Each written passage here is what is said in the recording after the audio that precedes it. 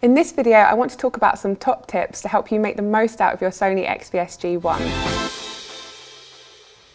So first up, I want to talk about this interesting feature where you can have up to 16 different menus open at any one time, as long as you have network connectivity. As an operator, this can really help speed up your workflow. So if I just minimize my menu here, what I can do is open up another tab and open up the menu again, but in another window. And now you can see I can work across two windows at the same time. Another way this can be useful is you can delegate out different tasks to different crew members. So for example, you could have an engineer now work without having to disturb the operator when they're on air. If you have Wi-Fi connectivity, you can also access the menu on different external devices, like a phone or the tablet I've got here. And this can be useful for example, secondary operators who might be needing to do things like changing the content on in-vision screens. So I'll just show you here, I've got frame memory 7 to line, and you can see I can change what's in my frame memory 7 just as fast as I could on the main menu. When working with multiple menus, it's important to know which one the panel is linked to.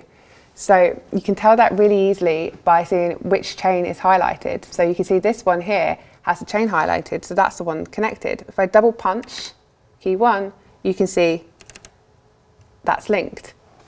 To change this to this menu, you simply click on the chain and say OK, and now this one is the one that's linked. So you can see if I double punch the wipe, that comes up there. And that's how you link a menu. Another great way to speed up workflow is to create menu shortcuts to the pages that you use most. So you can do that in two ways. I'll show you a way through the menu. So a useful page for me would be key priorities. So if I go down here to the key priority page, and then you see I've got this favorites menu bar down here. So all I do to select that page is click this heart down here, and then it comes up down here in my favorites menu bar. And if I don't want it displayed there anymore, then I just go back to the page and then I unselect that heart. Now to create a menu shortcut from the panel, we can do that in the utility module over here. And you can see that I've got 3 already set up.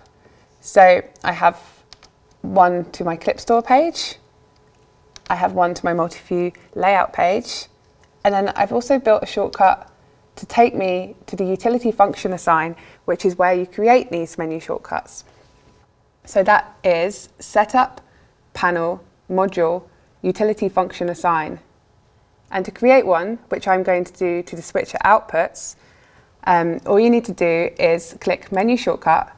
You will see that it's highlighted, the panel starts flashing, and then I go to the page that I want to remember, which is outputs, and then I click an empty space here. It takes me back to this page, and I just simply unclick menu shortcut. And now you see it's created one saying 2 to 5. So if I just find that in this list down here, and then I can name that something useful, like switch output. And then you see it comes up here. And now if I go between these, you see I've got clip stores, multi-view page, utility function assign page, switcher outputs. And that's how you create menu shortcuts on the panel and also in the menu. A useful feature of navigating the menu is the back button.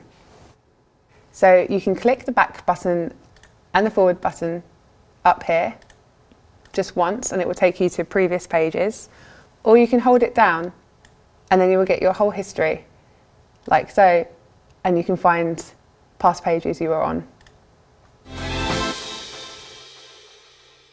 There's a simple way to control aux buses on the G1. So my left-hand monitor here, I've changed this from program to my aux bus 1.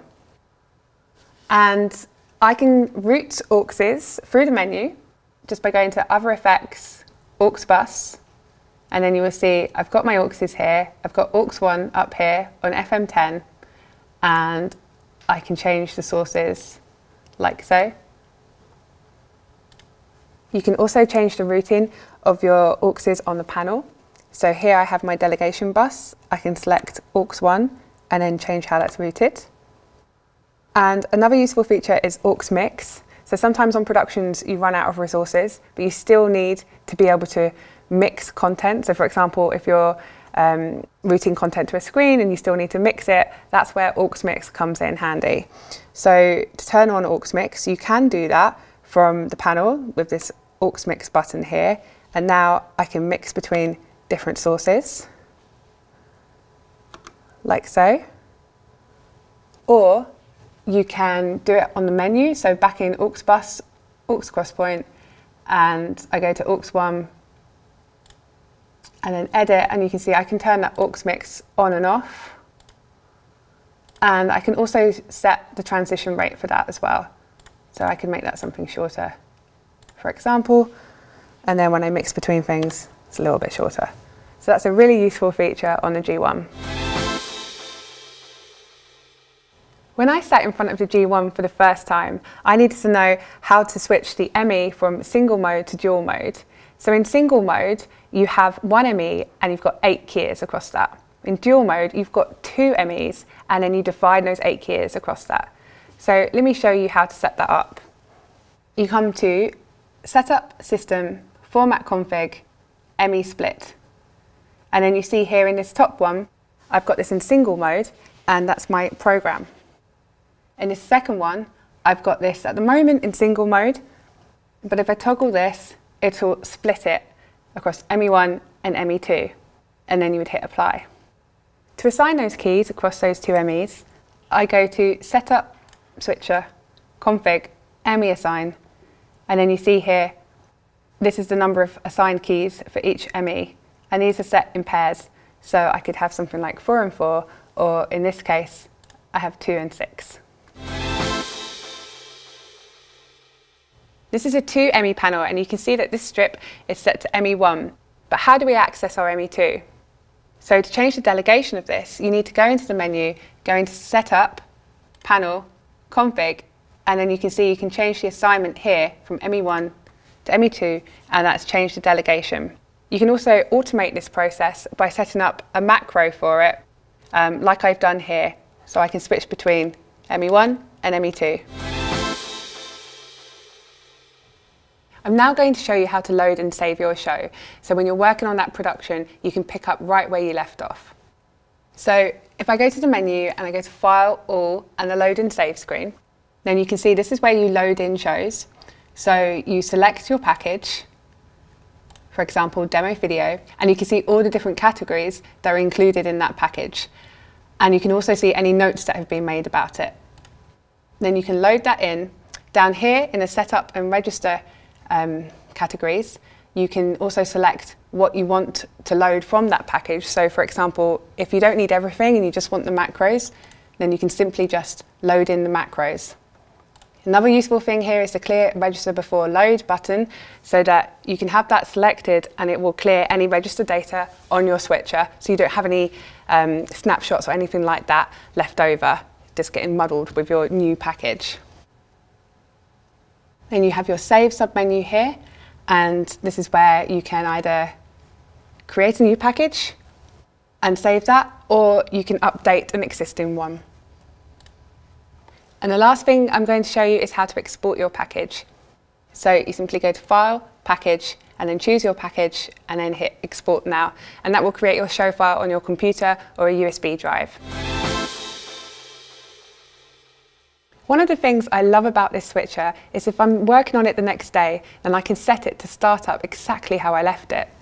To do that, I go to Setup, System, Startup, and then you see here in Switcher I can choose Resume or Custom. So to resume, it will resume exactly how I left it. And if I choose that as well for frame memories and clip players, then it will load the frame memory and clip player clips straight in at just how I left it. If I set Custom, I can also define user preferences and have it set up just how I like it. And I can define that down here in the Setup and Initial Status Define. My last tip in this video is if you're ever stuck with what a specific function does, then help is not far away. You simply click the 3 dots up here, go to the user guide, and that will bring up this fully searchable user guide here. So if I search by a keyword like frame, it will give me all the details about frame memories, and then I can click on the page number as well and it will take me straight there. You should be able to find answers to all your questions in there. I hope these tips have been useful for you and have given you some insight into what the XVS-G1 can do.